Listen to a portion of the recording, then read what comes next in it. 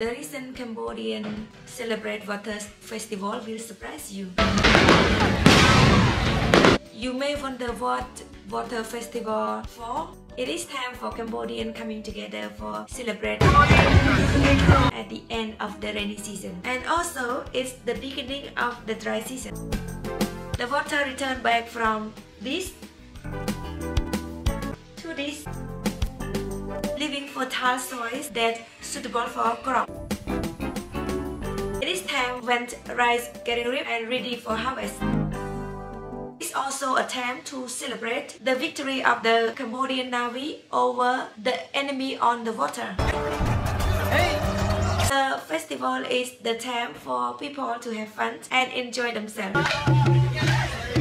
It is not just only fancy, but the meaning always stays behind the celebration. Know better by experiencing it personally. See you in the next video.